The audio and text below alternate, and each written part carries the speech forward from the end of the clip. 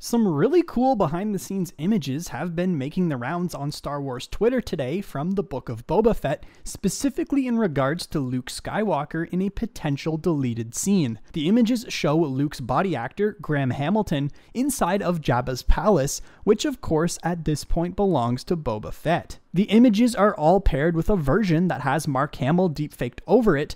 Likely these were test shots in a low-light environment for the VFX artists to toy around with, but we do know that Mark Hamill was also present in the throne room at some point. On the very off chance that these are in fact deleted scenes, just imagine Luke pulling up to the palace in a way that mirrors Return of the Jedi, maybe dropping Grogu back off to Din Djarin a little bit earlier and having a conversation with Boba Fett. They clearly kept Luke and Boba away from each other in The Mandalorian Season 2, considering the last time they saw each other, Boba was kinda trying to kill him. That being said, this Luke did help redeem Darth Vader, so maybe he'd be willing to put that in the past. Regardless, hopefully these two do actually interact, maybe in the Mandoverse movie.